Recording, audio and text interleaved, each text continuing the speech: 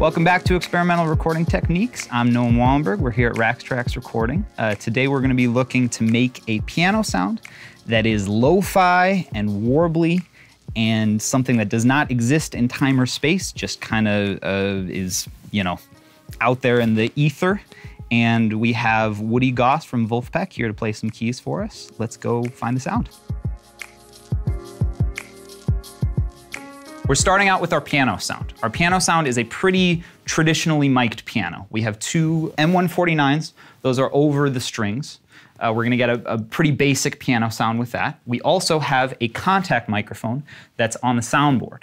That microphone is gonna pick up something that sounds kind of closer to like a shitty electric piano, right? It sounds like a really bad piano sound. The kind of artificial sounding piano sound coming off of that contact mic, we're gonna send through our reamp box that's gonna take it down to an instrument level so that we can manipulate it with pedals and stuff like that.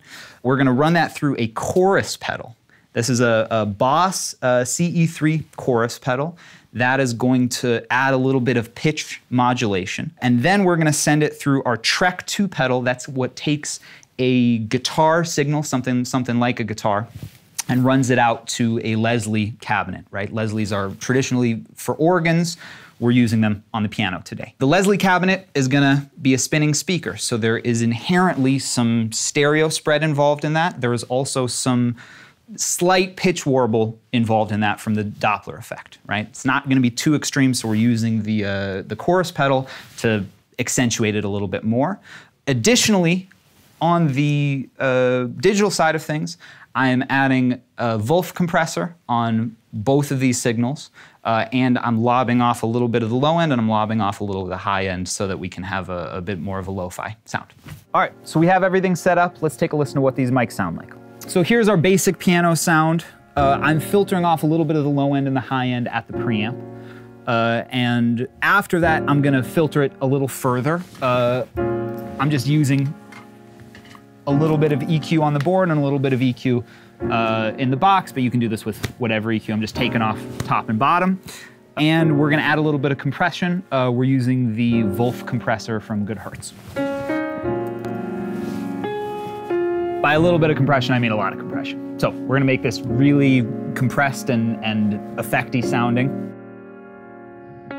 Now, let's listen to our contact mic.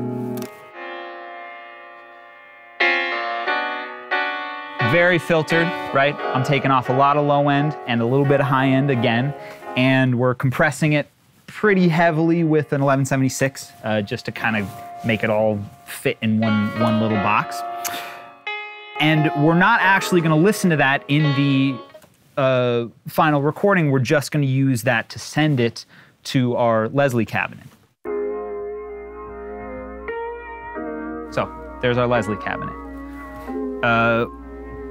All of the stereo stuff that you're hearing, if you're listening on headphones, that's all coming from the speaker spinning.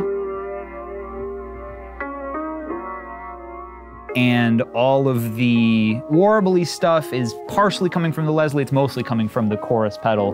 We're using just the wet side of the chorus pedal, so we don't have any steady signal, we just have a signal that's fluctuating in pitch. If we put them all together,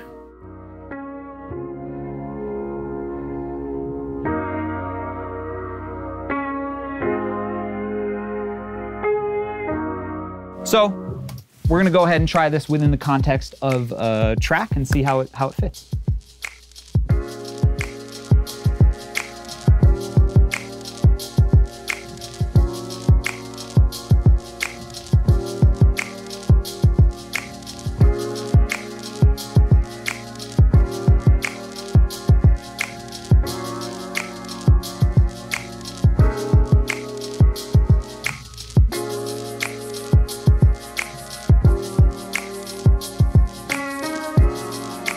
Thanks for watching Experimental Recording Techniques. Check out the other videos. We'll be back soon.